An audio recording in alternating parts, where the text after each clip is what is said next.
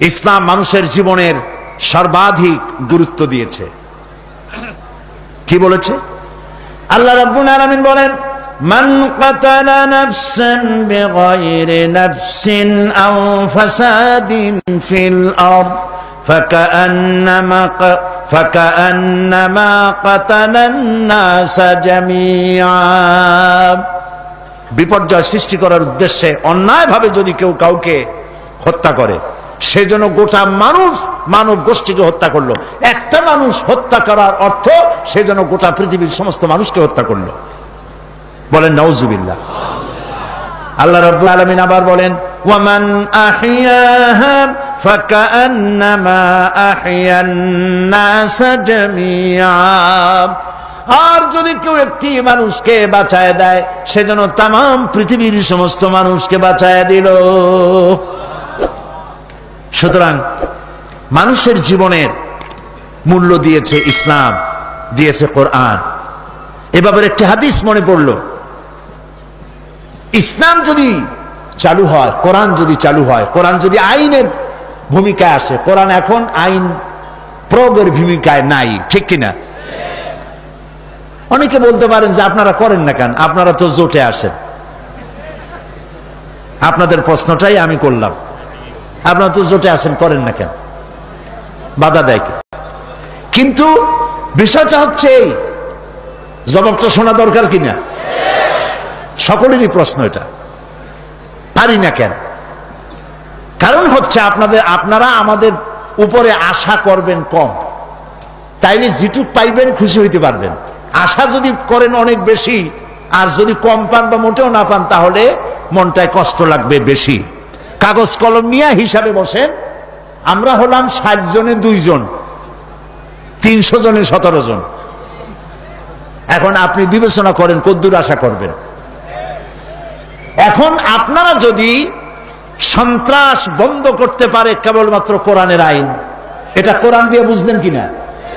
সুতরাং সন্ত্রাস মুক্ত, দুর্নীতি মুক্ত সমাজ যদি কায়েম করতে চান, তাহলে যারা এটা বন্ধ করতে চায় তাদেরকে পার্লামেন্টে বেশি করিয়া পাঠান, তাহলেই আপনাদের আশা পূরণ হবে। কথা কি বুঝে আসলো না আসে নাই?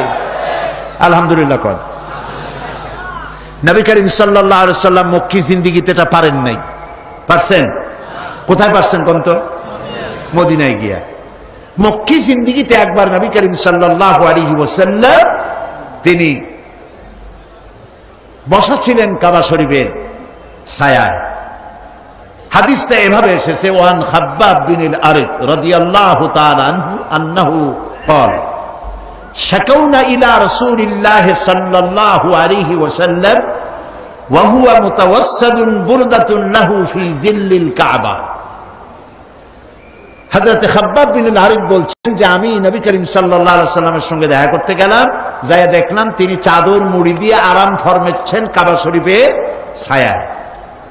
কাছে গিয়ে বললাম, ফাকুলনা আলা তাস্তানসিরু লানা আলা তাদউ লানা ইয়া রাসূলুল্লাহ। হে রাসূল, আপনি কি আমাদের জন্য আল্লাহর কাছে দোয়া করবেন না? আপনি কি আমাদের জন্য আল্লাহর কাছে সাহায্য কামনা করবেন না? আমরা তো মার খাইতে খাইতে শেষ হয়ে গেল। নবী করিম সাল্লাল্লাহু আলাইহি ওয়াসাল্লাম উঠে বসলেন, বসে বললেন, হে খাব্বাব শোনো, قد كان من قبلكم يؤخذ الرجل فيحفر له في الارض। তোমাদের আগে এই পৃথিবীতে যারা এসেছিলেন দ্বীনের দায়ী, তাদেরকে ধরা হতো এবং তাদের জন্য গর্ত খনন করা হতো। ফায়ুহফারু লাহু ফিল আরদ, অতঃপর সেই গর্তের মধ্যে তাদেরকে গেড়ে দেওয়া হতো কোমর পর্যন্ত। ফায়ুজআলু ফিহা সুম্মা ইউতা বিল মানশার, এরপরে করাত আনা হতো। ফায়ুদাউ আলা রাসিহি, এরপর সেই করাত তাদের মাথার উপরে দিয়ে ফায়ুজআলু নিসফাইন, এরপরে করাত দিয়া চিরিয়া মানুষটাকে, জীবিত মানুষটাকে দ্বিখণ্ডিত করে ফেলা হতো। ওয়ায়ুমশাতু বিআমশাতিল হাদিদ মা দুনা লাহমিহি ওয়া আদমিহি, এরপরে লোহার চিরুনি আইনা মানুষটার শরীর থেকে গোশতগুলি হাড্ডি থেকে নামায় দেওয়া হতো। মা ইয়াসুদ্দুহু আন দীনিহি, এত কষ্ট দেওয়ার পরেও সে যুগের একজন মুসলমানকেও দ্বীনের রাস্তা থেকে সরিয়ে দেওয়া যায় নাই। ওয়াল্লাহি, নবী করিম সাল্লাল্লাহু আলাইহি ওয়াসাল্লাম কসম করছেন, ওয়াল্লাহি, আল্লাহর কসম, লা ইউতাম্মান্নাল্লাহু হাযাল আমর হাত্তা ইয়াসিরা আর-রাকিবু মিন সানা ইলা হাদরামাউত। আল্লাহর নবী বলেন, ও খাব্বাব, আমি আল্লাহর নামে কসম করি, এমন সময় এই ভূখণ্ডে আসবে যখন হাজরামাউত থেকে, সৌদি আরবের এই আরবের হাজরামাউত থেকে ইয়েমেনের রাজধানী সানা পর্যন্ত হাজার হাজার মাইল লোকেরা যাতায়াত করবে। লা ইয়াখাফু ইল্লাল্লাহ, আল্লাহর ভয় ছাড়া মানুষের মনে কোনো ভয় থাকবে না। লা ইয়াখাফু ইল্লাল্লাহ, রাস্তা দিয়ে নারী চলবে, পুরুষ চলবে, সদাগরেরা চলবে, কারো মনে কোনো ভয় থাকবে না। একটাই ভয় থাকবে, ভয় হবে কার? আল্লাহ তাআলার ভয় হবে। আমি জিবা আলা গানামি, আরো একটা ভয় থাকবে, সেটা হলো তাদের সাথে যে ভেড়া আছে ওই ভেড়ার উপরে বাঘের আক্রমণের ভয় থাকতে পারে। নবীদের কথায় কোনো ফাঁক থাকে না, সুবহানাল্লাহ। নবীদের কথায় কোনো ফাঁক থাকে না। এই যে আল্লাহর নবী বললেন লা ইয়াখাফু ইল্লাল্লাহ, আল্লাহ ছাড়া কোনো ভয় থাকবে না, কিন্তু ছাগল ভেড়া বাগে নিয়ে যাবে না, এটা তো নিতেই পারে যদি তুমি সংরক্ষণ করতে না পারো, সে কথাটাও তিনি বলে দিলেন। প্রিয় ভাই সব, নবীজি বলছেন ওয়ালাকিন্নাকুম তাস্তাজিলুন, অথচ তোমরা খুব তাড়াহুড়া করছো। আমি নবী, আমি দোয়া করতেছি, আমি বলছি এই রকমের একটি সমাজ আসবে যখন চুরি ডাকাতি জেনা ব্যভিচার কিছু থাকবে না, এমন একটি সমাজ আসবে, অপেক্ষা করো, তাড়াহুড়া করো না। আপনারাও তাড়াহুড়ো করেন না, অপেক্ষা করেন। পারবেন না অপেক্ষা করতে? পারবেন কিনা? কেউ কয় কি এর গণতন্ত্র, মারেন সমানে জেহাদ, আছি আমরা আপনার পিছনে, আছে না? এরকম মাথা গরম করে কিছু করতে পারবেন না, মাথাটা ঠান্ডা করেন। আল্লাহ রাব্বুল আলামিন আমাদের দেশের জনগণকে ইসলাম বোঝার তৌফিক দিয়েছে, বলেন আমিন, বলেন আলহামদুলিল্লাহ। সুতরাং এদেশে ইসলাম প্রতিষ্ঠিত হবে, আজ হোক আর কাল হোক, মাথা গরম করবেন না। কিছু দল আমাদের দেশে তৈরি হয়েছে, এই দলের নাম জীবনেও শুনি নাই কোনোদিন আগে, যেমন জামাতুল মুজাহিদিন, তারপরে কুতকুতুল জিহাদ, কি নাম? হরকতুল জিহাদ, তারপর লাদেন বাহিনী, তালেবান বাহিনী, হিজবুত তাওহীদ, হিজবুত তাহরীর, পত্রিকার নামগুলি দেখতেছেন না? এই সব নামের সাথে আমার জনগণ, এই দেশের জনগণ কোনো কালেও পরিচিত নয়। এদেরকে আমরা চিনি না, এদের বাপেরও চিনি না, মায়েরও চিনি না, এদের গোষ্ঠী চিনি না। এরা ইসলামী আন্দোলন নয়, এরা এসেছে এই দেশে, এরা তৈরি হয়েছে ইসলামের পরিবেশকে, মুসলমানদের পরিবেশকে নষ্ট করে দেওয়ার জন্য। বিভিন্ন জায়গায় বিভিন্ন জায়গায়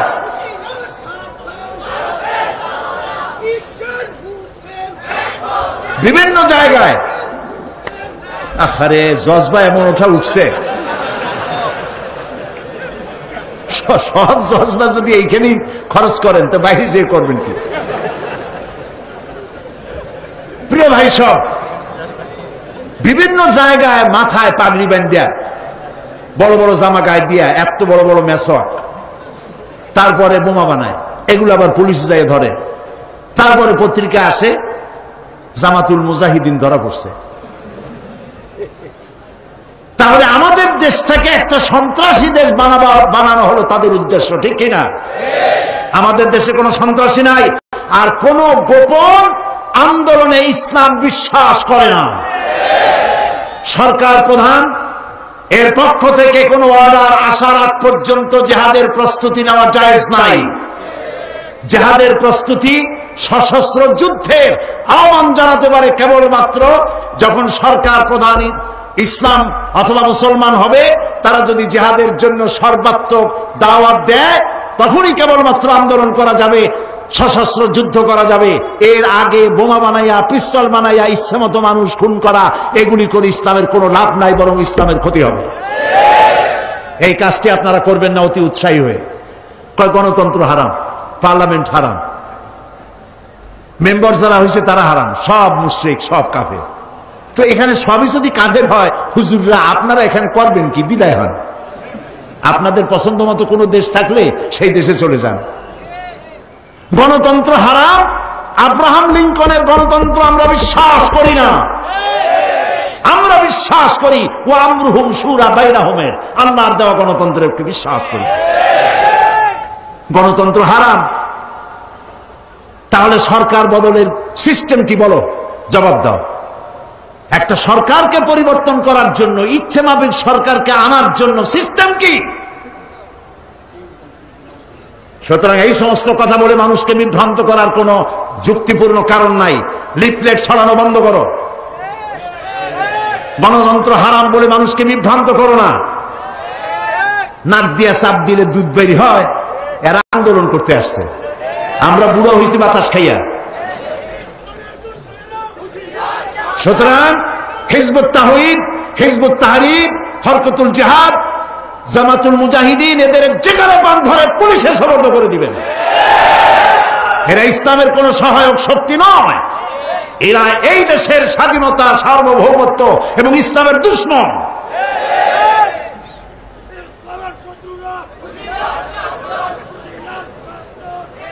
আমি আশা করি কথাগুলি বুঝে আসছে। আসে না বুঝে?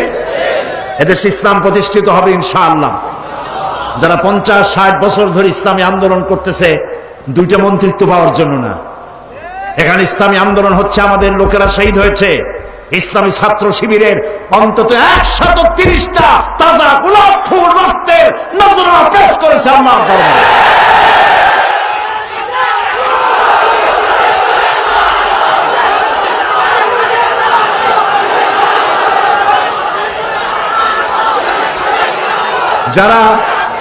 যারা জীবন দিল, রক্ত দিল, যারা জীবন দিল, রক্ত দিল, শহীদ হলো, তারা ইসলাম বোঝে না। ওরা গণতন্ত্র হারাম বলে ইসলাম নিয়ে আসছে। হাতি ঘোড়া গেল তল, ছাগলে কয় কত জল। আগে জেলে যাও, জেল খাটো, দুই একটা শহীদ হোক, তারপর বোঝা আন্দোলনের মজা কি। এত সহজ না। সেই জন্য আপনারা আপনাদের যুবক সন্তানদেরকে ঠেকাবেন, অতি উৎসাহী হয়ে যেন এই সমস্ত খারাপ সংগঠনের সাথে মিলে গিয়ে দেশের সর্বনাশ না করে, এই শান্তিপূর্ণ পরিবেশকে যাতে সর্বনাশ না করতে পারে, সকলের চোখ সেই জন্য উন্মুখ হয়ে থাকতে হবে। প্রিয় ভাই সব, এই কোরআনে রয়েছে ফৌজদারি দণ্ডবিধি। আলহামদুলিল্লাহ। চুরি করলে কি শাস্তি হবে আল্লাহ তা বলে দিয়েছেন কোরআনে। السارق والسارقة فاقطعوا أيديهما, চোর পুরুষ হোক আর নারী হোক, উভয়ের হাত কেটে দাও। এই হাত কাটা আইন নিয়ে তথাকথিত বুদ্ধিজীবী, কপাল ঘোড়া, এই যে হুমায়ুন আজাদের নাম নিছিলাম গতকাল, মানুষ না। ইত্তেফাকের মতো পত্রিকা, এই দেশের শীর্ষস্থানীয় পত্রিকা, এই রকমের একটা প্রবন্ধ ছাপলো কেমনে আমার খুব চিন্তা হয়। যদি স্বাধীনতার ব্যাপারে, জাতীয় পতাকার ব্যাপারে, জাতীয় সঙ্গীতের ব্যাপারে এরকম আপত্তিকর কথা লিখত, আপনারা কি ছাপতেন? তাহলে কোরআনের বিরুদ্ধে সে লিখেছে, হাদিসের বিরুদ্ধে লিখেছে, জান্নাতের বিরুদ্ধে লিখেছে, জাহান্নামের বিরুদ্ধে লিখেছে। সালমান রুশদি আর একটা মেয়ে লোকে দেশের, এরা যা না লিখেছে তার থেকে মারাত্মক কথা লিখলো। তাহলে ইত্তেফাকের কাছে কোরআন হাদিস আল্লাহ রসুলের চাইতে এইটার মূল্য বেশি হয়েছে বলেই তারা এটা ছাপাতে তাদের পক্ষে সম্ভব হয়েছে। ঢাকা বিশ্ববিদ্যালয়ে এরকমের অনেক নাস্তিক আছে, মুরতাদ আছে, যারা এই ধরনের কথা বলার সাহস পায়। এই জাতীয় লোকগুলি তারা বলে চোরের হাত কাটা হলো একটি অন্যায় আইন। নওজুবিল্লাহ। আইনটা কার? আইন কে তৈরি করেছে? আল্লাহ তাআলা তৈরি করেছে। আর এরা বলছে বর্বর আইন। নওজুবিল্লাহ। মনে রাখতে হবে, এই হাত কাটা আইন মক্কায় নাজিল হয় নাই। হাত কাটা আইন চালু হয়েছে রাসূলুল্লাহ যখন মদিনায় ছিলেন, মদিনার রাষ্ট্রপতি, সেই সময় এই আইন চালু হয়েছে। তার মানে হলো নবী করিম সাল্লাল্লাহু আলাইহি ওয়াসাল্লাম মানুষকে খাওয়া, পড়া, শিক্ষা, চিকিৎসা, বাসস্থানের গ্যারান্টি দিয়ে ফেলেছেন। এখন যদি কেউ চুরি করে, তাহলে তো পেটের জ্বালায় চুরি করে নাই। এটা তার নেশা। কাজে এখন আর চেয়ারে বসে সালাম দেওয়া যাবে না, হাত কেটে দাও। আইনটা কার? আল্লাহ তাআলা।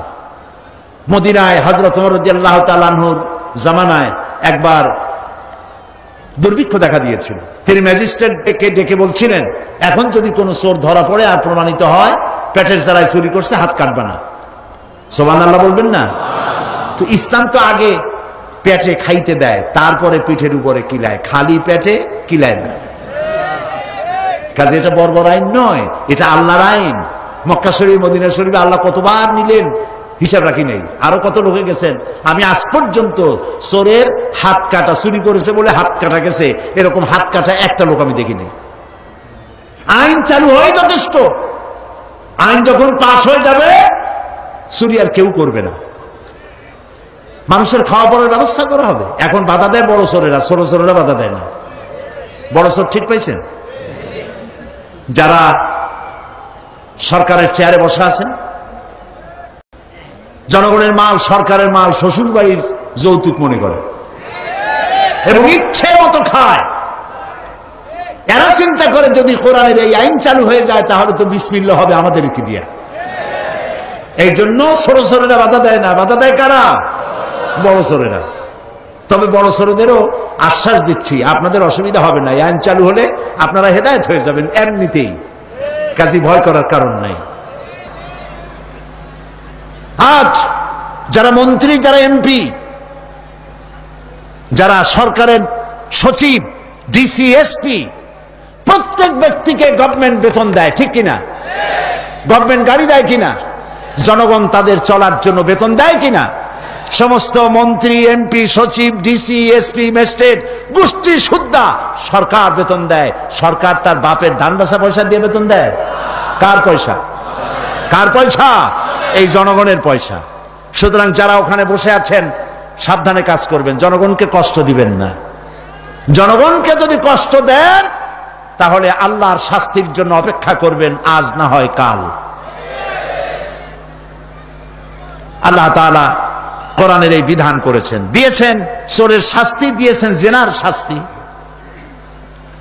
আয-যানিয়াতু ওয়াজ-যানি ফাজলিদু কুল্লা ওয়াহিদিন মিনহুমা মিআতা জালদা। আল্লাহ তাআলা বলেছেন জিনাকারের শাস্তি হচ্ছে 100 দৌড়া মারা এবং প্রাণদণ্ড দেওয়া। জিনাকারের শাস্তি প্রাণদণ্ড দাও। জিনা করেছে, প্রমাণিত হয়েছে, অবিবাহিত, অবিবাহিতা যদি হয় দৌড়া মারো, আর যদি বিবাহিত, বিবাহিতা হয় পাথর মারিয়া উড়ায় দাও। আজ তো ধর্ষকের কোনো বিচার হচ্ছে না, ধর্ষণ হচ্ছে পাইকারি দরে, বিচার হচ্ছে না। আইন এমন ভাবে ঘোরানো পেঁচানো, ধর্ষকগুলি খালাস পেয়ে যাচ্ছে। আবার নতুন কিছু ধর্ষক তৈরি হয়েছে, ধর্ষণ করে মেয়েটাকে হত্যা করে। নাউজুবিল্লাহ, বলেন নাউজুবিল্লাহ। এগুলো মানুষ না, এগুলো জানোয়ার। মনে রেখো, তুমি যার মেয়ে, যা কারো মেয়ে অথবা কারো বোন অথবা কারো বউকে যদি এইভাবে বেইজ্জত করে থাকো, তোমার বউ, তোমার বোন, তোমার মেয়ে অক্ষত থাকবে না। এই ধরনের তাদের উপরেও ধর্ষণ হবে। বলেন নাউজুবিল্লাহ, বলেন নাউজুবিল্লাহ। আল্লাহ রাব্বুল আলামিন মানুষকে চোরের শাস্তি, ডাকাতের শাস্তির কথা বলেছেন। মদ পান করলে কি হবে তাও বলেছেন। ওজনে কম দেওয়া সম্পর্কে আল্লাহ তাআলা বলছেন, ওয়া আউফুল কাইলা ইযা কিলতুম ওয়াজিনু বিল কিসতাসিল মুস্তাকিম। ওজন দেওয়ার সময় তোমরা যখন ওজন যন্ত্রে মাপো, মাপটা সঠিক দিও, ওজনে কম দিও না। আমাদের মানুষের যথেষ্ট বদভ্যাস আছে, ওজনে কম দেয়, আছে না? দেখবেন দাড়িও আছে, টুপিও আছে। তার দোকানে গেছেন, দাড়ি পাল্লা ধরছে, যেদিকে পাথর সেই দিকটা উঁচু হয়ে গেছে, যেদিকে মাল সেদিকটা নিচে নেমে গেছে। ধরার একটা কায়দা আছে। যে কেনে সে মনে করে মাশাআল্লাহ, দোকানদার তো খুবই সুবিচার। কিন্তু বাড়ি এনে আপনি নিজে মাপবেন, দেখবেন অন্তত 200 গ্রাম, 500 গ্রাম বা 14 গ্রাম কম। ঠিক কিনা? আবার বলে কি, ভাই আপনার কাছে কিন্তু আমি 1 টাকাও লাভ করিনি, আল্লাহর কসম। লাভ করছে কিন্তু 30 টাকা। কথা মিথ্যা হয় নাই, 1 টাকা লাভ করিনি, 30 টাকাই লাভ করছে। তা আপনি ওজনে কম দিয়া, খাদ্যে ভেজাল দিয়া কি করতে চান? কত মাল জমাবেন, কত মাল জমাবেন? যখন পৃথিবী থেকে বিদায় হবেন তখন কাপড় কয়খান পাবেন বলেন? গ্রুপ অফ ইন্ডাস্ট্রিজ এর মালিক মারা গেছে, 100 কোটি টাকার মালিক, কয়খান কাপড় পাবে বলেন? আর রিক্সাও মারা গেছে, কয়খান কাপড় পাবে? এদেশের প্রেসিডেন্ট সাহেব মারা গেছেন, কয়খান কাপড় পাবে? আর আপনি আমি মরে গেলে আর জায়গা পাবে কয় হাত? প্রেসিডেন্ট সাহেব পাবে কয় হাত? পরিণতি যখন এই তখন এই ওজনে কম, খাদ্যে ভেজাল দেন কেন? চাউলের মধ্যে দেয় তুষ, কুড়া, হায় রে আল্লাহ, আরো দেয় পাথর। 2-1 জায়গায় ভাত খাইতে গিয়ে তো মনে হয় যে ডাক্তার নিয়ে খাইতে বসলে ভালো হইতো, দাঁত কয়টা ভাঙবে তার ঠিক নেই। এই যে ভেজাল আপনি দিলেন, এই ভেজাল দিয়ে কয় টাকা কামাই করবেন? আহারে, এত বড় একটা রোজার মাস গেল, মানুষ এদায় ফেলল না, কি কপাল পড়া। আহারে, মানুষের অভ্যাস হলো আরো চাই, আরো চাই, আরো চাই, চাওয়ার কোনো শেষ নাই। আল্লাহ রাব্বুল আলামিনের নবী বলেন, লাউ কানা লি ওয়াদিম মিন যাহাবিন লাহাব্বা আন ইয়াকুনা লাহু সানিন, লাউ কানা লি ইবনি আদম ওয়াদিম মিন যাহাবিন লাহাব্বা আন ইয়াকুনা লাহু সানিন। কোন আদম সন্তানকে একটা আমার ভর্তি করে যদি স্বর্ণ দেওয়া হয়, সে বলবে আহারে, প্যারেড ময়দানটা ভরিয়া যদি আরো সোনা দেওয়া হইতো। নবীজি বলেন, ওয়ালা ইয়ামলাউ জাওফু ইবনু আদামা ইল্লা তুরাব। আল্লাহর নবী বলেন, আদম সন্তানের পেট কবরের মাটি ছাড়া কিছুতে ভরবে না। মানুষ শুধু আরো চাই, আরো পায়, এগুলির জন্য মানুষ প্রতিযোগিতা করতে থাকে। প্রিয় ভাই সব, সুতরাং আমাদেরকে যারা ব্যবসা করেন, ওজনে কম দেবেন না, খাদ্যে ভেজাল দেবেন না। মনে থাকবে ভাই, মনে থাকবে? আল্লাহ যেন মনে রাখান, আমরা বলি আমিন। অশ্লীলতা আজ আমাদের দেশের মধ্যে ছড়িয়ে গেছে। কোরআনে সব কথা আছে, সুবহানাল্লাহ বলে, কোরআনের মধ্যে সব বলা আছে। অশ্লীলতা আজ শহরে বন্দরে সর্বত্র রন্ধ্রে রন্ধ্রে ছড়িয়ে গেছে। মহান আল্লাহ রাব্বুল আলামিন বলেন, قل إنما حرم ربي الفواحش ما ظهر منها وما بطن।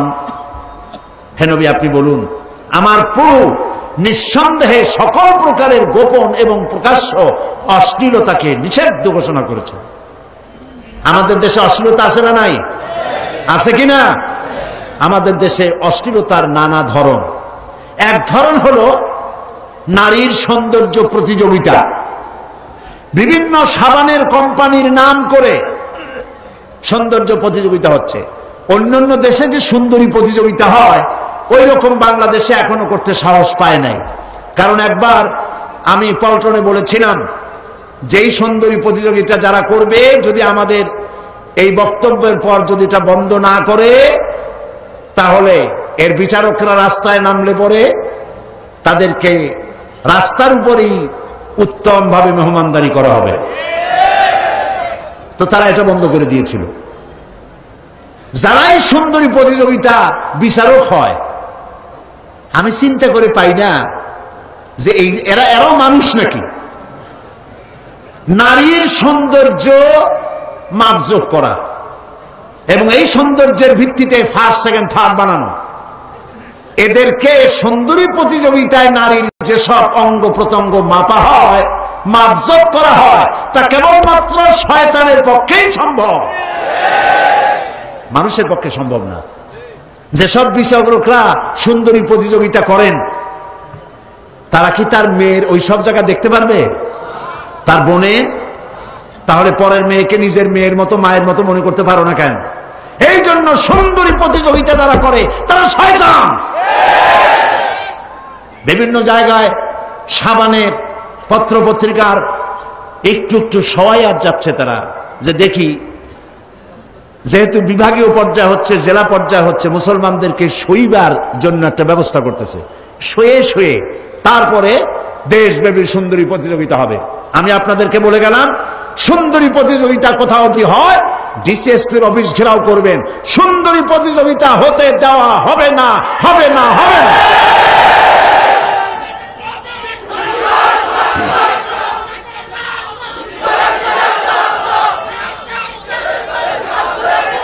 আর যেসব মা বাপ তার মেয়েকে সুন্দরী প্রতিযোগিতায় পাঠান, তাদের সেন্স অফ প্রেস্টিজ সম্পর্কে আমার সন্দেহ হয়, করুণা হয়, দয়া হয়। আপনার মর্যাদা থাকা উচিত। আপনার মেয়েকে যদি সুন্দরী সে হয়ে থাকে, এটা আল্লাহর নিয়ামত, আর এই নিয়ামত কেবলমাত্র তার স্বামীর জন্য, এটা প্রতিযোগিতা করার জন্য নয়। নাউজুবিল্লাহ বলে। ইহুদি খ্রিস্টান এরাই মুসলমানদের মধ্যে, এরা বাংলাদেশ পৃথিবীর দ্বিতীয় বৃহত্তম মুসলিম দেশ, নারী সৌন্দর্য প্রতিযোগিতা হতে পারে না। প্রিয় ভাই সব, দেশের মধ্যে এইডস রোগ শুরু হয়েছে। আমাদের দেশে এ পর্যন্ত সরকারি হিসাবে 300 রোগী পাওয়া গেছে এইডস আক্রান্ত। আর এইডস হলো মারাত্মক রোগ। পশ্চিমা দেশগুলিতে এইডসে ধরছে জন্মের ধরা। যার একবার এইডস হয়, ডাক্তার একবার দেখতে আসে, এসে কিছু নসিহত করে যায়। পরে যদি আবারও ডাক্তারকে আসতে হয়, তো এসে প্রথমেই জিজ্ঞেস করে, বেটা তুমি এখনো মরো নাই? তার মানে হলো এইডসের একমাত্র প্রতিষেধক হচ্ছে মরে যাওয়া। নির্ঘাত মরবেই। পাপ হয়েছে যত মডার্ন, আল্লাহর আযাবও হয়েছে ততোধিক মডার্ন। ওরা পাপকে আধুনিক বানাইছে। আগে তো জেনা ব্যভিচার হতো পুরুষে আর নারীতে, এখন এটা হয় পুরুষে পুরুষে, নারীতে নারীতে। ইউরোপ আমেরিকায় মেয়েরা মেয়েদেরকে বিয়ে করা জায়েজ, পার্লামেন্টে পাস করছে তারা। এই যে বুশ, তার পার্লামেন্টে আইন পাস করা হয়েছে, পুরুষে পুরুষে বিয়ে করতে পারবে, মেয়ে লোকের মেয়ে বিয়ে করতে পারবে। তো নিজে বসে আছে কেন? এইভাবে পাপ মডার্ন হয়ে গেছে, আল্লাহর আযাবও মডার্ন হয়েছে। সেই মডার্ন আযাবের নাম কি? এইডস। আমাদের দেশে এইডস যাতে বাড়তে না পারে, সেজন্য আজ থেকে, এখন থেকে সকলকে দায়িত্ব নিতে হবে। এইডস থেকে বাঁচতে পারে মানুষ কেবলমাত্র ধর্মীয় অনুশাসনের মাধ্যমে। জেনা নিজের স্ত্রী ছাড়া কোন মেয়ে লোক অথবা কোন পুরুষ, কোন মেয়ে লোক নিজের স্বামী ছাড়া আর কোন পুরুষ নিজের স্ত্রী ছাড়া যৌন সম্পর্ক স্থাপন করলেই এইডস রোগের সম্ভাবনা 100%। এটা আগে যত এইডস এর সাইনবোর্ড ছিল, সেগুলিতে লেখা ছিল ধর্মীয় অনুশাসন মানলেই এইডস বন্ধ হয়। কিন্তু আমি জানি না কোন লুচ্ছা, কোন লম্পট বিলবোর্ড বানাইছে সারা দেশব্যাপী, যেখানে লেখা আছে যৌন রোগে ভয় নাই, কন্ডম লইলে টেনশন নাই। এই স্লোগান যে লিখেছে সে লুচ্ছা এবং লম্পট। কারণ এই স্লোগান দিয়ে জেনার প্রতি মানুষের যে ভয় থাকে, সে ভয়কে তিরোহিত করে জেনা করার দিকে মানুষকে আকৃষ্ট করা হয়েছে। আপনারা আপনাদের ডিসিএসপি কে বলুন, চট্টগ্রামের পুলিশ কমিশনার, বিভাগীয় কমিশনারকে বলুন, এই বিল যেন, এই বোর্ড যেন তারা তুলে ফেলে। যদি তুলে না ফেলে, জনগণ নিজেরা জুতা মেরে এই বিল বোর্ডকে ভেঙে গুঁড়ো করে দাও।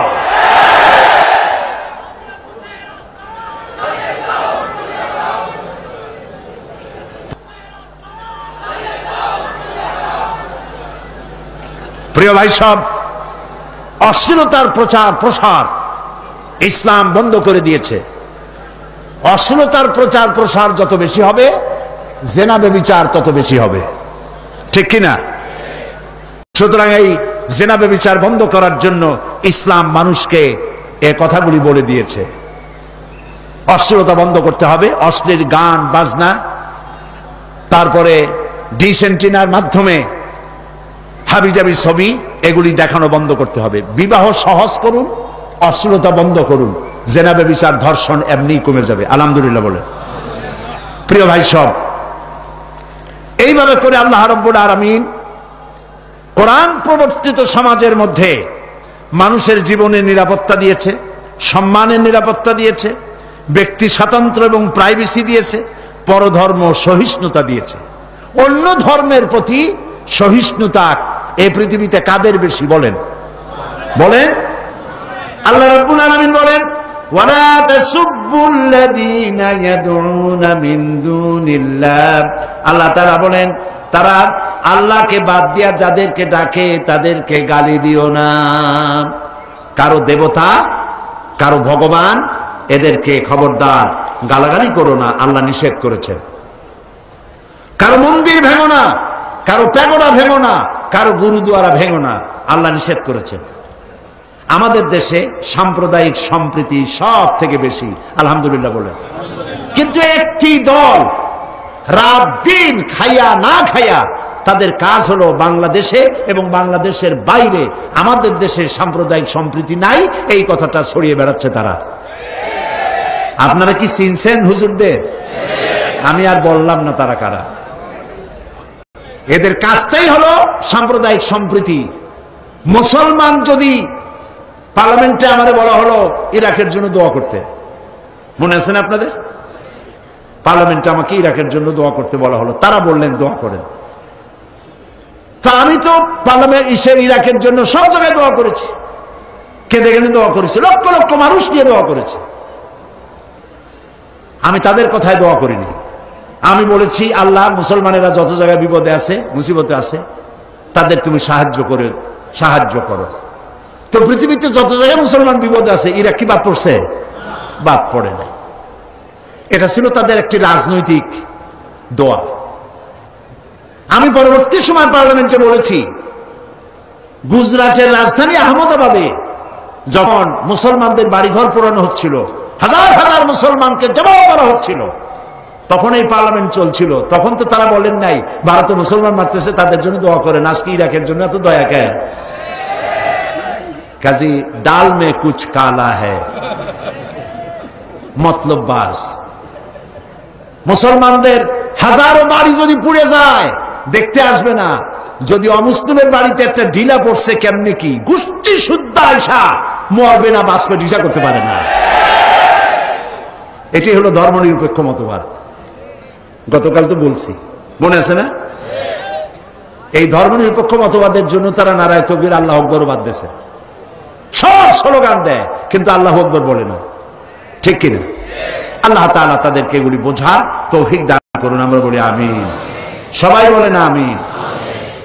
এখন ইসলাম মুসলমানরা যেন অর্থনৈতিক দিক থেকে তারা যেন নিজ পায়ে দাঁড়াতে পারে, সেই জন্য আল্লাহ তাআলা কোরআনে কারীমের মধ্যে বলে দিয়েছেন, কায়লা ইয়াকুনা দুলাতাম বাইনাল আগনিয়া মিনকুম, তোমাদের ধন সম্পদগুলি যেন তোমাদের ধনীদের মধ্যে পুঞ্জীভূত হয়ে না থাকে, এটা যেন ছড়িয়ে যায় সদকা, যাকাত, ফিতরা ইত্যাদির আকারে সর্বত্র যেন ছড়িয়ে পড়ে। আর বেকার থেকো না, কাজ করো। আল্লাহ রাব্বুল আলামিন বলেন, فَإِذَا قُضِيَتِ الصَّلَاةُ فَانتَشِرُوا فِي الْأَرْضِ وَابْتَغُوا مِنْ فَضْلِ اللَّهِ। যখন ফরজ নামাজ আদায় হয়ে গেল, নামাজ যখন শেষ হয়ে গেল, বসে থেকো না, বেরিয়ে যাও। ওয়াবতাগু মিন ফাদলিল্লাহ, আমার অনুগ্রহ অনুসন্ধান করো, পৃথিবীর চতুর্দিকে ছড়িয়ে যাও, কল কারখানা, ক্ষেত খামার, অফিস আদালত সর্বত্র যাও, কাজ করো। আমার তোমার জন্য যে রুজি ছড়িয়ে রেখেছি তা তুমি সন্ধান করে নাও। সুবহানাল্লাহ বলবেন না? তার মানে আপনি যেন বসে না থাকেন, আপনি যেন কাজ করেন। সকলকে কাজ করতে হবে। আমাদের দেশে কাজ করাকে লজ্জা মনে করে। প্রিয় ভাই সব, লজ্জা শুধুমাত্র চুরিতে, ডাকাতিতে, চাঁদাবাজিতে, মাস্তানিতে, সন্ত্রাসীতে লজ্জা, কাজে কোনো লজ্জা নাই। যদি জুতা পালিশ করেও খাওয়া লাগে তাও কাজ করুন, জমিনে হাল চাষ করা লাগে তাও করুন, রিক্সা চালানো লাগে তাও করুন, তবুও বাপের আর শ্বশুরের ঘাড়ের বোঝা হইয়া সিন্দাবাদের দৈত্য হয়ে বসে থাকেন না। কাজ করে খান, কাজ করে খাওয়ার মধ্যেই মর্যাদা, ঠিক কিনা? ওমর রাদিয়াল্লাহু তাআলা আনহু একদিন দেখলেন মসজিদে নববীর ভেতরে কিছু লোক বসা, ফজরে বসা, জোহরেও তারা, আসরেও তারা, মাগরিবেও তারা, এশায়ও তারা। এশার নামাজের পর তিনি তাদের প্রশ্ন করলেন, তোমরা কারা? বলে যে আমরা এখানে অমুক এলাকা থেকে আসছি, এখানে করো কি? তাই আমরা আল্লাহর জিকির আজকার করি, ইবাদত করি, নামাজ পড়ি। তা তোমরা খাওটাও কি? এখানে সারাক্ষণ বসে আছো, 24 ঘন্টা এখানে বসা, খাও কি? কয় যে কিছু লোক আমরা আল্লাহর জিকির আজকার করি বলে রান্না বান্না করে আমাদের খাওয়াই দিয়ে যায়। ওমর রাদিয়াল্লাহু তাআলা আনহু বললেন, তাহলে তো তোমার চাইতে, তোমাদের চাইতে ওই লোকগুলি হাজার গুণে ভালো যারা নিজেরা কামাই করে রান্না করে এনে তোমাদের মতো অলসদের খাওয়ায়। শোনো, আগামীকাল ফজরের নামাজের পর যদি এই মসজিদে এইখানে বসা দেখি, ব্যাক মেরে মসজিদ থেকে বার করে দেবো। কাজ করে খেতে হবে, বেকার থাকা যাবে না। বেকারত্ব দূর করার জন্য সরকারের পক্ষ থেকে আছে যুব উন্নয়ন কেন্দ্র, আছে হাঁস মুরগির খামার, মৎস্য পালন, আছে না এগুলো? আরে ভাই কথা কন না কেন, আছে না? তো তুমি বিয়ে পাস করছো, এমএ পাস করছো, বসে আছো কেন শ্বশুর বাড়ির যৌতুকের জন্য?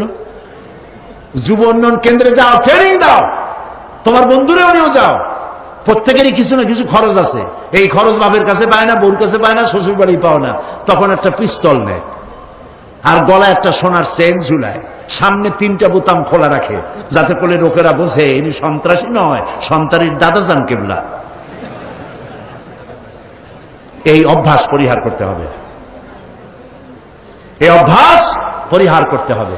কাজ করতে হবে, প্রত্যেকটি লোককে কাজ করতে হবে, কাজ করে খাও। হাত, এই যারা হাত পাইতে নেয়, এই হাতের কোন মর্যাদা নাই আল্লাহর কাছে। মর্যাদা ওই হাতের যে হাত দিয়ে এরকম দেয়। আল্লাহর কাছে দোয়া করতে হবে, আল্লাহ আমি যেন হাতটা এরকম করতে পারি সারা জীবন, বলেন আমি। সমস্ত যুবকদেরকে কাজের প্রেরণা দিচ্ছি আমি। মাহফিলে যত যুবক এসছেন সবই যুবক, আলহামদুলিল্লাহ, কোন আলহামদুলিল্লাহ। বুড়াদের যদি হাত তুলতে বলা হয় তা আমার মনে হয় 1% হবে কিনা সন্দেহ। তবে এই 1% থাকা ভালো। বুড়োরা হচ্ছে আমাদের সম্পদ, আলহামদুলিল্লাহ বলে। তারা বহুদর্শী, তারা জ্ঞানী। আর যুবক দিয়ে মান ভরা, তাও আলহামদুলিল্লাহ খবর না আমরা। প্রিয় ভাই সব, এই যুবকদেরকে, যুব শক্তিকে কাজে লাগাবার জন্য প্রত্যেক ব্যক্তি, আমি আরো বলবো যে বিবাহ করার আগে অন্তত প্রত্যেকেই যেন কোনো কাজ গোছায় না। যৌবন যদি যৌবন কাল এসেছে, বিয়ে হচ্ছে না, রোজা রাখো আর একটা কাজ নাও, তারপরে বিয়ে করিয়া তারপরে যা হয় হবে। আগে একটা কাজ হাতে নেওয়া প্রয়োজন, তা না হলে বাপ মার উপরে বোঝা হয়ে যায়। তো দেশের সন্ত্রাসী, চাঁদাবাজি, মাস্তানি ছাড়াইতে হইলে কাজের প্রয়োজন। আর সেই কাজের কথা কোরআন হাদিস পরিষ্কার করে বলে দিয়েছে। রাসূল বলেছে আল কাসিবু হাবিবুল্লাহ, আল্লাহ নবী বলেছেন সহস্তে যে উপার্জন করে খায় সে আল্লাহর বন্ধু। আলহামদুলিল্লাহ বল। আল্লাহর বন্ধু হতে কারা কারা রাজি দেখি তো হাত। আলহামদুলিল্লাহ, হাত নামান। আমরা যেন আল্লাহর বন্ধু হতে পারি ভালো কাজের মধ্য দিয়া, বলেন আমিন। এখন আল্লাহ তাআলা যাদেরকে ক্ষমতা দেন, ক্ষমতা চিরকাল থাকে না, থাকে? আজকে ফ্ল্যাগ উঠবে, কালকে ফ্ল্যাগ থাকবে না, ঠিক কিনা? আজকে পুলিশে স্যালুট দেবে, কালকে ওই পুলিশে আবার পিটাইবে, এটা ঠিক কিনা? স্বরাষ্ট্রমন্ত্রী আমার দেশে যা হইল, মন্ত্রিত্ব যখন থাকে না, পিটান দিয়ে কেউ বাঁচতে পারে নাই, ওই পুলিশই পিটাইছে। যারা স্যালুট মারে, ওই যে আমি বলছি না যে স্যালুটের কায়দাই ভিন্ন। স্যালুট দেয় হাত দিয়া, আবার পাও দিয়া বুটে বুটে বাড়ি রেখে ঠাস করে একটা বাড়ি দিয়ে দেয়। মন্ত্রীকে বুঝায় দেয়, মন্ত্রী সাহেব হুঁশিয়ার থাকবেন, কিন্তু আমরা আপনাদের চাইতে অনেক ছোট, কিন্তু হুঁশিয়ার থাকবেন। যতদিন আছে দিলাম হাত দিয়া, কিন্তু বেকায়দা করবেন। কোন কোন প্রকল্পের কত টাকা মারছেন, কেরামুন কাতিমিন আছে, হিসাবে লিখিত হয়। পরবর্তী সরকার এসে তালাশ করে বাইর করে, সেই সময় কিন্তু হাত দিয়া না, পাও দিয়ে দেব। কাজী যারা ক্ষমতায় থাকেন তাদেরকে সতর্ক হতে হবে। তারা জনগণের পয়সায় তাদের বউয়ের শাড়ি কেনা পয়সা হয়, তাদের গাড়ির চাকা ঘোরে জনগণের ঘরমত্ত পয়সা দিয়া, তেল কিনা সেই দিয়া তাদের গাড়ির চাকা ঘোরে, ঠিক কিনা? সচিব হন, ডিসি হন, এসপি হন, ম্যাজিস্ট্রেট হন, মন্ত্রী হন, এমপি হন, প্রত্যেক ব্যক্তি জনগণের খাদিম, জনগণের কেনা গোলাম। জনগণ তাদেরকে পয়সা দেয়, কোনো সন্দেহ আছে? সেই জন্য যারা ক্ষমতায় থাকেন তাদের কলিজার মধ্যে আল্লাহর ভয় করতে হবে সব থেকে বেশি। কত টাকা বেতন আর খান কত টাকা, মারতেছেন কত টাকা, আল্লাহ খুব ভালোভাবে দেখতেছেন। দেখতেছেন কিনা বলেন, দেখতেছেন কিনা? আল্লাহ পাক দেখছেন। এই জন্য আমাদের আদর্শ হলো কোরআন আর হাদিস, আর হলো সাহাবায়ে কেরাম।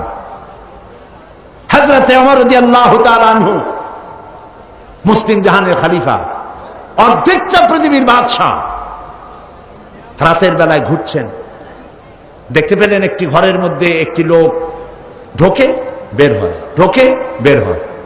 তিনি চিন্তা করলেন কারণ কি। কাছে গিয়ে দেখলেন লোকটা খুব পেরেশান, ঘাম বেরিয়ে গেছে।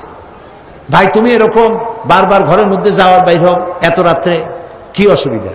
লোকটি বলছে, পথিক, আমি তো এত বড় বিপদে কখনো পড়ি নাই। কি বিপদ? বলল যে আমার স্ত্রী আসন্ন প্রসবা, এখনই ডেলিভারি হবে, ঘরে কোনো লোক নাই, আর এ বিষয়ে আমি কিছুই জানি না। আমি আমার প্রাণাধিক স্ত্রী এই বিপদের সময় কিচ্ছু করতে পারতেছি না, আমি তো মরিয়া হয়ে যাচ্ছি। হযরত ওমর বললেন, ভাই অপেক্ষা করো, দেখি তোমার কোন উপকার করতে পারি নাকি। তিনি দৌড়ালেন। কিছুক্ষণ পরে একটি মেয়ে লোক নিয়ে আসলেন, বললেন, ভাই তুমি বাইরে দাঁড়াও। বাড়িওয়ালাকে বললেন বাইরে দাঁড়াও। মেয়ে লোকটিকে ভিতরে ঢুকাই দিলেন। ঘণ্টাখানেক পরিচর্যার পর হযরত ওমর যে মেয়ে লোক নিয়ে এসেছিলেন, সে মেয়ে লোক বেরিয়ে এসে বললেন, আমিরুল মুমিনিন, আপনার বন্ধুকে বলুন আল্লাহ তাকে একটি পুত্র সন্তান দিয়েছেন। আমিরুল মুমিনিন নাম শুনে বাড়িওয়ালার চোখ গেছে কপালে উঠা। কি সর্বনাশ!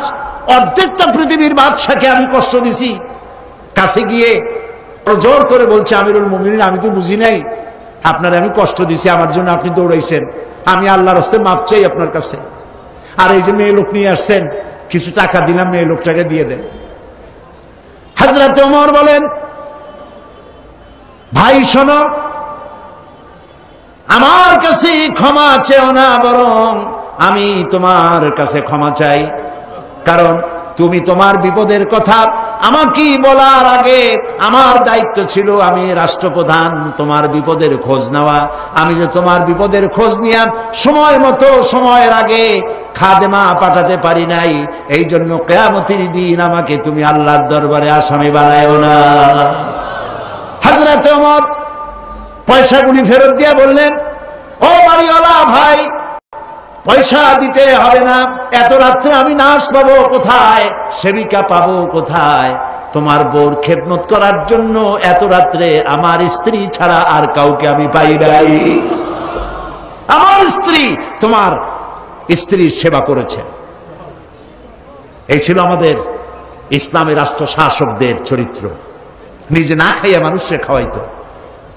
নিজেদের বাড়ি ঘর নাই, এখন এমপি আর মন্ত্রী হইতে পারে না, মাশাআল্লাহ, পেটের সাইজ প্রমাণ নয়, মিষ্টি কুমড়ার মতো। নবী করিম সাল্লাল্লাহু আলাইহি ওয়াসাল্লাম শুয়ে আছেন বিছানার উপরে। সুবহানাল্লাহ। হযরত ওমর এসে সালাম দিয়েছেন, আসসালামু আলাইকা ইয়া রাসূলুল্লাহ। হুজুর সালাম এর জবাব দিয়ে উঠে বসলেন। হযরত ওমর তাকিয়ে দেখলেন রাসূলুল্লাহ শোয়া ছিলেন একটি খেজুরের পাতা দিয়া দড়ি বানানো, সেই দড়ি দিয়ে বুনানো খাটিয়া, এরকম। এর উপরে বিছানার চাদর নাই, বালিশ নাই, খালি গায়ে রহমতের নবী, বিশ্ব নবী খালি গায়ে শুয়ে আছেন। মাথার তলায় হাত মোবারক দিয়েছেন, হাতে দাগ, আর পিঠ মোবারকে দড়িগুলার দাগ কেটে আছে। হযরত ওমর শিশুর মতো ডুকরে কেঁদে উঠলেন আর বললেন, ইয়া রাসূলুল্লাহ, এই দৃশ্য আমি সহ্য করতে পারছি না। কাফেররা এই পৃথিবীতে এত আরাম করলো, আর বিশ্ব নবী, রহমতের নবী, পিঠের উপরে দড়ির দাগ, আমার সহ্য হচ্ছে না। ইয়া রাসূলুল্লাহ, আপনি আমাকে অর্ডার করুন, আমি আপনার জন্য একটা তোশক বানাই দিয়ে আসি। রাসূলুল্লাহ বললেন, ওমর, এই পৃথিবীতে আমি শান্তি করতে আসি নাই। আমি যদি এই ওহদ পাহাড়কে বলি, ওহদ আমার জন্য সোনায় পরিণত হয়ে যা, আল্লাহর হুকুমে গোটা পাহাড়টা সোনায় পরিণত হয়ে যাবে। ওমর, দুনিয়ায় শান্তি করতে আসি নাই, আসছি মানবতার কল্যাণের জন্য, মুক্তির জন্য। কাজী দুদিনের জন্য যারা মন্ত্রী হন, 2-5 বছরের জন্য যারা এমপি হন, যারা সচিব হন, ডিসি হন, এসপি হন, জনগণের সাথে খারাপ ব্যবহার করবেন না। মানুষের সঙ্গে ভালো ব্যবহার করুন, তাদের প্রতি ইনসাফ করুন, দুর্নীতি বন্ধ করুন। দুর্নীতি তো আপনারাই করেন, কাজে আপনারা দুর্নীতি বন্ধ করেন, জনগণ শান্তি পাবে। আমার দেশের জনগণ কি চায়? আমার দেশের জনগণ কোনদিন বলে নাই, কোন সরকারকে বলে নাই, প্রত্যেক দিন বাসমতি চাউলের ভাত খাইতে চাই, পোলাও চাই, বিরিয়ানি চাই, বলছে কেউ? আমার দেশের মেয়ে লোকেরা কোনদিন বলে নাই প্রত্যেক দিন কাতান শাড়ি, বেনারসি শাড়ি আমাদের দিতে হবে, কেউ বলে নাই। আমার দেশের মানুষের রিকোয়ারমেন্ট খুবই ক্ষুদ্র, ছোট্ট, চাহিদা কম।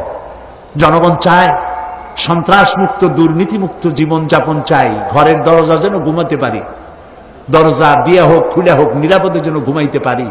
আমার মেয়েটা কলেজে যাবে, বিশ্ববিদ্যালয়ে যাবে, আমি যেন আমার মেয়েটাকে সম্ভ্রম সতীত্ব অবস্থায় পবিত্র অবস্থায় আমার ঘরে ফিরে পাই। কম দামে কাপড় খাদ্যদ্রব্য যেন কিনতে পাই, এইটুকু দাবি, ঠিক কিনা বল? এর থেকে বেশি কিছু দাবি করছেন আপনারা? কিন্তু বিশ্বাস করুন, এই দাবিটুকুনো পূরণ করতে গেলে কোরআনের শাসন ছাড়া এ দাবিও পূরণ করার কারণ নাই। সেজন্য আজ ক্ষমতাসীন যারা ক্ষমতায় আছেন, সরকারের ভাতা গ্রহণ করছেন, জনগণের উপর ইনসাফ করুন, দুর্নীতি বন্ধ করুন, কামাই রোজগার একটু কমায় দেন, হারাম খাবার কমান।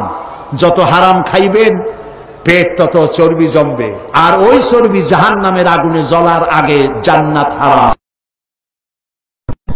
ভিক্ষুক তো দুই রকম। ভিক্ষুক কয় প্রকার? দুই প্রকার। এক প্রকার ভিক্ষুক হলো অশিক্ষিত, আর এক প্রকারের ভিক্ষুক হলো শিক্ষিত। অশিক্ষিত ভিক্ষুক লেখাপড়া জানে না, হাত পাও নাই, চোখ কান নাই, তারা রাস্তায় বসে আল্লাহর রাস্তে ভাই লা ইলাহা ইল্লাল্লাহ একটা টাকা দাও, এরা হলো অশিক্ষিত ভিক্ষুক। আর শিক্ষিত ভিক্ষুক চেয়ারে বসে, সরকারের চেয়ারে বসে চাকরি বদলির নাম করে যারা কোটি কোটি টাকা খায়, এরা হচ্ছে অশিক্ষিত ভিক্ষুক। শিক্ষিত ভিক্ষুক মানুষের পিঠের উপরে রিভলভার ঠেকাইয়া যারা চাঁদাবাজি করে তারা যেমন সন্ত্রাসী, যেসব অফিসার ফাইল আটকাইয়া টাকা খায় তো সন্ত্রাসী।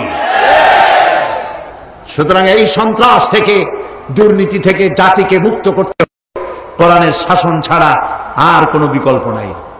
আর একটি কথা বলি, মোনাজাতের দিকে যাব। আর মোনাজাতের জন্য আবেদন জানাই প্রত্যেক দিনের মতো, দাঁড়ানো ভাইরা কয়েক সেকেন্ডের মধ্যে বসে পড়ে, কয়েক সেকেন্ড, 1 মিনিটও বলি নেই, দাঁড়ানো ভাইরা আবার বসেন। আমি কিন্তু দেখতে পাচ্ছি, আলহামদুলিল্লাহ, আমার চোখ ভালো কাজ করে, আলহামদুলিল্লাহ। ডায়াবেটিসে আমার যদ্দুর ক্ষতি করছে, চোখে ক্ষতি করে নাই, আলহামদুলিল্লাহ। 16 বছর আগে যে চশমা নিয়েছি, এই চশমা এখনো ব্যবহার করি, লেন্স পাল্টাতে হয়নি, আলহামদুলিল্লাহ। সম্ভবত কোরআনের বরকতে আল্লাহ এটা দিয়েছেন। আপনারা দোয়া করেন, আল্লাহ আমার শরীরের জন্মসূত্র থেকে যা দিয়েছেন, মৃত্যুর আগে তা যেন কিছু না নেন। আমিও সকলের জন্য দোয়া করি, আল্লাহ যেন আমাদের সকলকেই নিয়ামত দান করেন। তো আমি দেখতে পাচ্ছি দূরে, সব জায়গায় দেখছি, যদ্দূর আমার চোখ যায়, দাঁড়ানো ভাইয়েরা মেহরবানি করে বসুন, বসে মোনাজাত। প্রিয় ভাই সব, আমাদেরকে এই আজকের মাহফিলে যত লোক আসছেন, এর মধ্যে হিন্দু, খ্রিস্টান, বৌদ্ধ আছে না? বলেন আছে না? আছে। আপনারা মুসলমান হওয়া লাগবে না। হিন্দু হিন্দু ধর্মে থেকে, খ্রিস্টান খ্রিস্ট ধর্ম থেকে, বৌদ্ধ বৌদ্ধ ধর্ম থেকেও কোরআনের আইন যদি চালু হয়, আপনারা শান্তি পাইবেন। সুবহানাল্লাহ বলেন। ও আজকে 2 জন ইসলাম কবুল করার জন্য আসছে, পাঠান, তাড়াতাড়ি পাঠান। 2 জন আসছে, একজনের নাম সুবোধ কুমার হাজত, খোকন কুমার হাজম, আর বাড়ি হলো, তার ধর্ম খ্রিস্টান ধর্ম, বাড়ি মনসাপাড়া, দুর্গাপুর, নেত্রকোনায় বাড়ি, থাকে এখন চট্টগ্রাম চাঁদগাঁও। নাম পছন্দ করেছে শরীফ আহমদ। আর আরেক ভাই হচ্ছে নাম কাজল দাস, বাপের নাম বাবুল দাস, মায়ের নাম রীনা দাস, ধর্ম হিন্দু, আর বাড়ি হলো পশ্চিম পটিয়া, দক্ষিণ বস্যি, পশ্চিম পটিয়া। বর্তমান নাম পছন্দ করেছে মোহাম্মদ বেলাল হোসেন। আলহামদুলিল্লাহ। আসো আসো, তাড়াতাড়ি কাছে। লা ইলাহা ইল্লাল্লাহু মুহাম্মাদুর রাসূলুল্লাহ। আল্লাহ ছাড়া কোনো ইলাহ নাই, মাবুদ নাই, উপাস্য নাই। মুহাম্মদ সাল্লাল্লাহু আলাইহি ওয়াসাল্লাম আল্লাহর প্রেরিত রাসূল। আশহাদু আন লা ইলাহা ইল্লাল্লাহু ওয়াহদাহু লা শারীকা লাহু ওয়া আশহাদু আন্না মুহাম্মাদান আবদুহু ওয়া রাসূলুহু। আমি সাক্ষ্য দিচ্ছি, আল্লাহ ছাড়া কোনো ইলাহ নাই, মাবুদ নাই, উপাস্য নাই, তিনি এক, তিনি একক, তার কোনো অংশীদার নাই। আমি আরো সাক্ষ্য দিচ্ছি, মুহাম্মদ সাল্লাল্লাহু আলাইহি ওয়াসাল্লাম আল্লাহর বান্দা এবং তার প্রেরিত রাসূল। সবাইকে বলো আসসালামু আলাইকুম। মাশাআল্লাহ, একজন খ্রিস্টান একজন হিন্দু, দুইজন হয়ে গেল আমাদের তাওহীদবাদী ভাই। আলহামদুলিল্লাহ। আমাদের এই নিষ্পাপ দুই ভাইকে যথারীতি আপনাদের পক্ষ থেকে আমি তাদেরকে আলিঙ্গন করছি।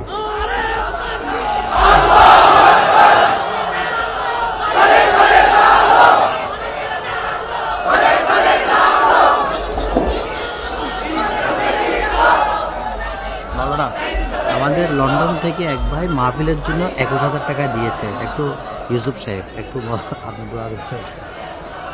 এখানে লন্ডন থেকে এক ভাই এই তাফসীর কোরআন মাহফিলের জন্য 21,000 টাকার চেক পাঠিয়েছেন। আলহামদুলিল্লাহ। আবার দুবাই থেকে কে পাঠিয়েছে? একজনে কত হাজার টাকা জন্য পাঠিয়েছে, আর বাইতুল ওইটা দিয়েছে বলেছেন মুর্তাজা মুর্তাজা বাইতুস্বর এর মরহুম পীর সাহেব হুজুর হযরত মাওলানা শাহ আব্দুল জব্বার সাহেব, আল্লাহ তাআলা তাকে জান্নাতুল ফেরদাউসের মেহমান বানায় নিক। তার অত্যন্ত স্নেহের জামতা, আমারও খুব স্নেহের মুর্তাজা নাম, 50,000 টাকা তাফসীর কোরআন মাহফিলের জন্য দান করবেন। এখন সে সৌদি আরবে আছে, আপনারা দোয়া করেন আল্লাহ যেন তার ব্যবসায় বরকত দেন, তার দিলের নেক মকসুদগুলি আল্লাহ যেন পূরণ করেন, তার সন্তানদেরকে যেন তার নানার মতো আল্লাহ বানাবার তৌফিক দান করেন। এখন প্রত্যেকটা খুঁটির সাথে একটা একটা করে বক্স এখানে বাঁধা আছে, প্রত্যেকটা খুঁটির সাথে। তাফসীর কোরআন মাহফিলে থেকে বিদায়ের সময় মোনাজাত করে যাওয়ার সময় আপনারা অবশ্যই বহু টাকা এতে খরচ হয়, আপনারা জানেন। আপনারা যাওয়ার সময় টাকা দিয়ে যাবেন, আজকে যারা আনেন নাই কালকে নিয়ে আসবেন। আপনারা প্রাণ ভরে তাফসীর কোরআন মাহফিলে আপনারা সাহায্য করে যাবেন। চাদর আছে, চাদরও দেবেন, বাক্সও দেবেন। আল্লাহ তাআলা আপনাদেরকে দেওয়ার তৌফিক দান করুন, আমরা বলি আমিন। প্রিয় ভাই সব, গতকাল তাফহিমুল কোরআনের কথা বলেছি। 1,000 টাকা হাদিয়া, 19 খণ্ড তাফসীর। নাম কি বলেন তো? আবার বলেন। তাফহিমুল কোরআন আপনার চিন্তার দিগন্তকে উন্মোচিত করে দেবে। বর্তমান শতকের শ্রেষ্ঠ তাফসীর, এই তাফসীরখানা আপনারা কিনে নিয়ে যাবেন। সৈয়দ কুতুব শহীদের লেখা ফি জিলালিল কোরআন এবং বাংলা অনুবাদ করা কোরআন, মাত্র 750 পৃষ্ঠা, মাত্র 100 টাকা হাদিয়া। আপনারা নিয়ে যাবেন সবাই। আর সূরাতুল আসরের তাফসীর, হযরত ইমাম শাফিঈ রাহমাতুল্লাহ আলাইহি বলেছেন, যদি কেউ সূরা আসর পড়ে বোঝে আর আমল করে, জান্নাতে যাওয়ার জন্য এই ছোট্ট সূরাটি যথেষ্ট। সুবহানাল্লাহ। এই সূরার তাফসীর এই মাঠে 5 দিন করেছিলাম আমি। 5 দিন 36 জন হিন্দু খ্রিস্টান মুসলমান হয়েছিল, আলহামদুলিল্লাহ বলে। সেটি এখন পাওয়া যায়। আমপাড়ার তাফসীর নাম রেখেছে তারা, তাফসীরে সাইদি, সূরা আসর, আমপাড়া পাওয়া যায়। আপনারা এগুলো নিয়ে যাবেন। আমি কেন জামাত ইসলামী করি গতকাল বলেছিলাম, এই কিতাব এখানে পাওয়া যাবে। যেহেতু এটি আমি এই জন্য করেছি, অনেকের বহুত প্রশ্ন আছে খেলাফত ও মুলুকিয়াত সম্পর্কে, সাহাবীদের ব্যাপারে, নবীদের ব্যাপারে বহুত প্রশ্ন আছে। আকীদাগত কথা নিয়ে অনেক কিলোকাল আমাদের বিরুদ্ধে করা হয়। এই জন্য আমি বইটা লিখেছি। যারা জামাত ইসলামী করেন তাদের জন্য দরকার, যারা না করেন তাদের জন্য আরো বেশি দরকার। আপনারা মেহেরবানি করে বইটা যাওয়ার সময় ওখান থেকে নিয়ে যাবেন। আল্লাহ তাআলা তৌফিক দান করুন। আর আগামীকাল সকাল 9টায়, 9:30টায় ওলামা মাশায়েখ সম্মেলন হবে। আপনারা সে সম্মেলনে হাজির থাকবেন। সব ওলামাদেরকে দাওয়াত দেওয়া হচ্ছে। আর মা বোনদের জন্য বিশেষ খবর হচ্ছে এই, এবার আমি মা বোনদের জন্য আলাদা ব্যবস্থা করতে পারিনি, এই জন্য যে আমি খানিকটা অসুস্থ এবং প্রত্যেক দিন এতগুলি প্রোগ্রাম করা সম্ভব নয়। এই জন্য 5ম দিন আমি মা বোনদের ব্যাপারে বিশেষ আলোচনা করব ইনশাআল্লাহ। সেই আলোচনা শুধু মা বোনেরাই শুনবে না, পুরুষরাও শুনবে। যেহেতু স্বামী স্ত্রীর উভয়ের সমান অধিকার আছে, এই অধিকারটা স্ত্রীকেও জানতে হবে, স্বামীদেরকেও জানতে হবে, পুরুষদেরও জানতে হবে। সেজন্য মহিলাদের ব্যাপারে আলোচনা হবে 5ম দিনে। আপনারা মেহেরবানি করে সেদিনে আরো বেশি মহিলাদেরকে নিয়ে আসবেন। বসার জায়গা আল্লাহ করেই দিবেন। রাস্তাঘাট দূর যা আছে, বাড়ির ছাদ, গাছপালা সব জায়গা ভরে যাবে ইনশাআল্লাহ। আমরা বলি ইনশাআল্লাহ। আল্লাহুম্মা আমিন।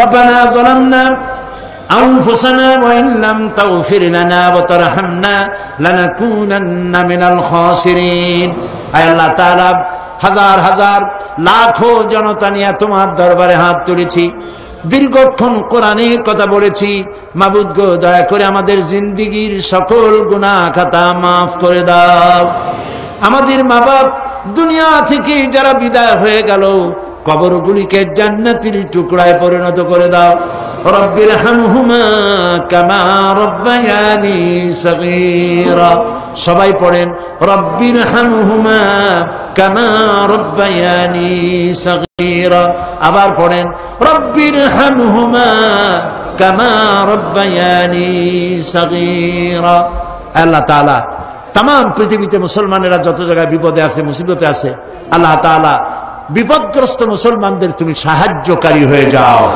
আল্লাহ তাআলা আমাদের মধ্যে যারা ঋণগ্রস্ত ঋণ পরিশোধের তৌফিক দিয়ে দাও রব্বুল আলামিন আজকে আমরা এখানে সন্ত্রাসের ব্যাপারে কথা বলেছি হত্যাকারী চাঁদাবাজি মাস্তান যারা করে ধর্ষক তাদের বিরুদ্ধে কথা বলেছি কোরআন হাদিস দিয়ে আল্লাহ একটা দোয়া করি রব্বুল আলামিন এদের জ্বালায় আমরা অতিষ্ঠ হয়ে গেছি আল্লাহ এই সন্ত্রাসী ধর্ষক হত্যাকারী চাঁদাবাজ মাস্তান এগুলোর তুমি হেদায়েত করে দাও আল্লাহ এগুলোর তুমি হেদায়েত করে দাও আল্লাহ তাআলা তুমি দয়া করে এগুলোকে হেদায়েত করে দাও আল্লাহ তাআলা তোমার ইলমে যদি জানা থাকে এদের কিসমতে হেদায়েত নসিবের নাই তাহলে আল্লাহ হামান নমরুদ সাদ্দাদ এগুলোর যেমনি তুমি ধ্বংস করছো আমার দেশের সকল সন্ত্রাসী অপহরণকারী চাঁদাবাজ মাস্তান ধর্ষক এদেরকে গজব দিয়া বাংলার মাটি থেকে চিরকালের জন্য মুছে ফেলে দাও আল্লাহ তাআলা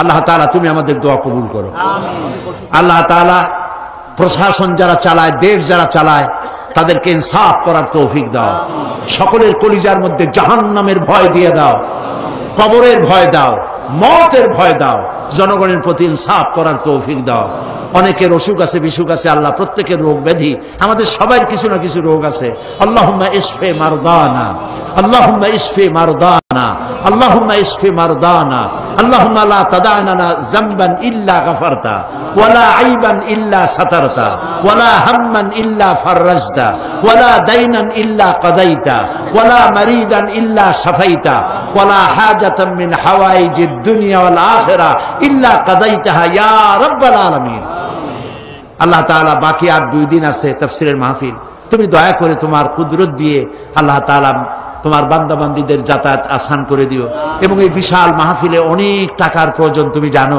আল্লাহ তাআলা তুমি দয়া করে তোমার বান্দাদের দিল খুলে দাও চট্টগ্রামের সমস্ত ধনীদের হাত খুলে দাও তারা যেন উন্মুক্ত হস্তে কোরআনের তাফসীরের খেদমত করতে পারে আল্লাহ তুমি তৌফিক দিয়ে দাও আল্লাহ তাআলা বহু আশা করে পুস্তক বিক্রেতারা কষ্ট করে এসেছে আল্লাহ তাআলা তাদের ব্যবসায় তুমি বরকত দিয়ে দাও মানুষদেরকে কোরআন হাদিস ইসলামী সাহিত্য বেশি করে কেনার বোঝার তৌফিক দিয়ে দাও মা বোনদের প্রতি রহম করো যুবকদের প্রতি রহম করো আল্লাহ তাআলা দেশের সেনাবাহিনী বিডিআর পুলিশ যারা যেখানে আছে তাদেরকে আল্লাহ তাআলা সম্মানজনক ঈমানি জীবন যাপনের তৌফিক দিয়ে দাও রব্বানা تقبل منا إنك أنت السميع العليم وتب علينا إنك أنت التواب الرحيم سبحان ربك رب العزة عما يصفون وسلام على المرسلين والحمد لله رب العالمين واجعل آخر كلامنا عند الموت لا إله إلا الله